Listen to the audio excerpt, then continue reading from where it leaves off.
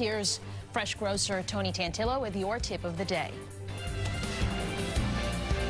Well, today's tip of the day is going to be with sweet potatoes, not yams. Now, they're called yams in the market, but they're sweet potatoes.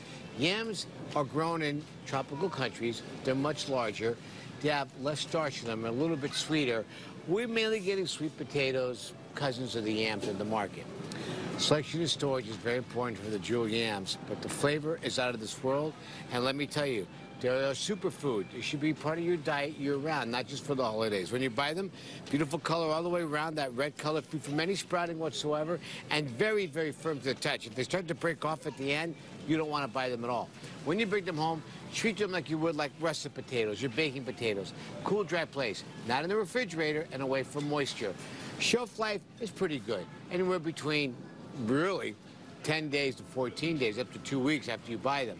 But just don't get them too warm, don't get them too cold, and away from moisture.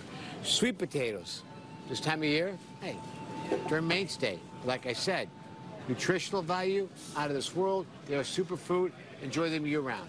And I'm Tony Tantillo, your fresh grocer. Always remember to eat fresh and stay healthy. Tony Tantillo, brought to you by Colavita, America's #1 selling Italian extra virgin olive oil.